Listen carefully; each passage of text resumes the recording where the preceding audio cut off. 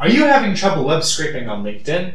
Does passcode not work anymore because of the way LinkedIn structures its CSS and div tags? Are you tired of being unable to locate your elements by CSS selector? Well, let me show you how to use Selenium and Beautiful Soup to solve your web scraping problems and fix your life. Let's say we have a LinkedIn page like so. We want to get their name, their title, maybe where they worked, but most importantly, we probably want to get the experience as well as maybe education, skills, licenses, all this cool stuff. First things first, you want to download Chrome WebDriver onto your computer, and you're going to get some kind of exe file, and which you're then going to put into some directory on your computer.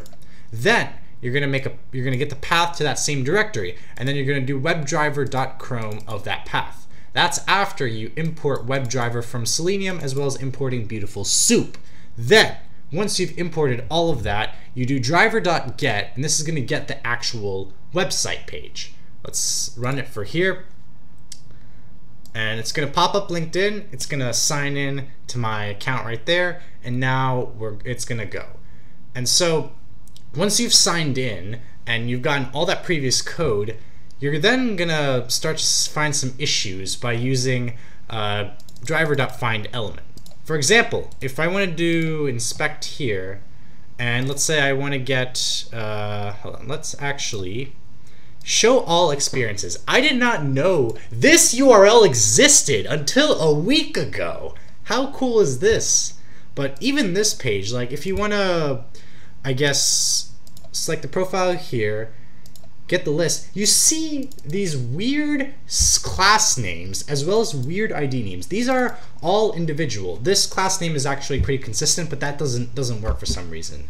This ID right here is also changes. It's unique for every profile, so you can't use that in terms of finding element by ID or class selector.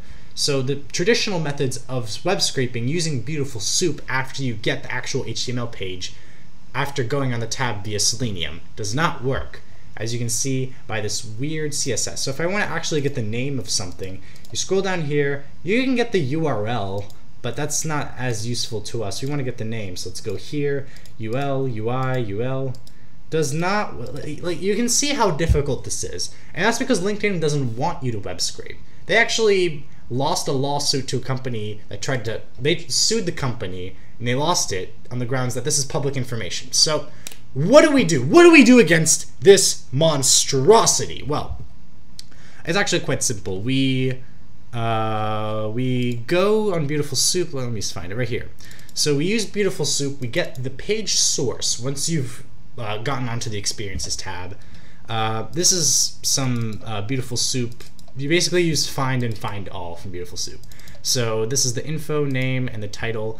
I'm using this code for a research project. I'll publish it probably in a month or two from this video because I'm still using it. Maybe in a format in terms of an object that's useful to you that you can use for scraping for other projects. But what you do is you want to use this find all, and you're specifically looking for those list objects right here. Where is it? Right here. So these list objects you're going to look for, and I guess this one does work, but you want to use the class name itself, and then once you get all those experiences, you then are going to call .getText, and this is the key. The .getText is basically just going to get the text from the website, and I'll show you in a second. But after I'm not going to show you my login. After it gets on here, and it's going to go to another profile in 3, 2, 1. It actually goes to a company page. That's actually very similar. It's just going through there.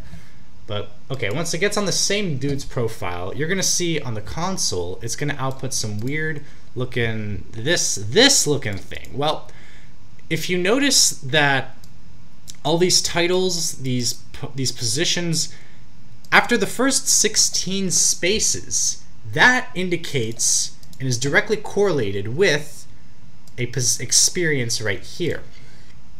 And if you look at 12 spaces, these are, after 12 spaces from the start, directly correlate with the skills tab. You can see team leadership, public speaking, Spanish, team leadership, public speaking, and Spanish like so. So you want to go through these, and it's actually not that difficult to do so. You just basically have to count it. So for example, after 16 spaces, then you have an experience. And then after you find your experience, you then check the spaces between each thing. So for a normal experience, you have 3 spaces between the company, and then 2 spaces after the company for the duration. And then if you do have a location, you do 2 spaces and then the location itself. Another type of thing is where you have this like bulleted nest type thing. And so to deal with that, what you have to do, and to deal with that, I made a separate function for that. I basically said if it's 21, 22, 25, or 26 spaces between, then you kind of split them up into their own chunks. Once you got those chunks, you then have to loop through each of them and then do kind of a similar spacing as you did for the normal type of job. And the same thing kind of applies for education, responses, all of that, all of those stuff. And that's really how you web scrape on LinkedIn. I'm going to publish this code probably a month or 2 from now after I'm done this research. But yeah, I hope you found this video useful, and I hope that this solves your LinkedIn web scraping headaches, because I know I had a lot of head banging trying to get this to work. But yeah, thank you for watching. I'll see you some other time. Peace.